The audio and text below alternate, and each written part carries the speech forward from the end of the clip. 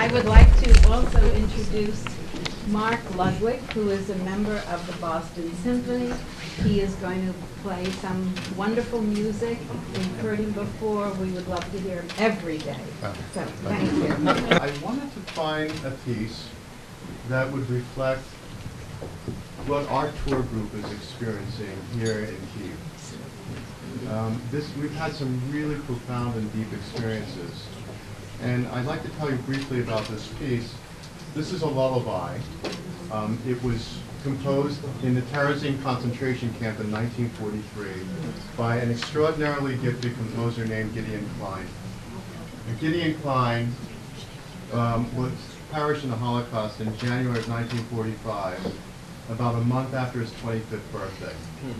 What we experienced yesterday when we were at Babi-Yar with our group,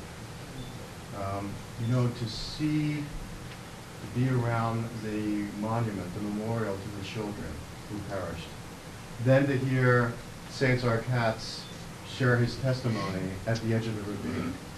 And then we said Kaddish and we lit candles.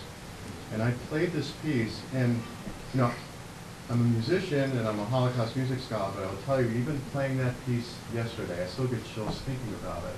Because while I was playing it, what I felt was, not only was a voice that was silenced in Terezin brought alive every time we played their music, but when we think about these people that were lost, they are with us. They are with us in the space we inhabit. So in a sense, they are not lost. They are not forgotten. And that is why I want to play the piece tonight for you.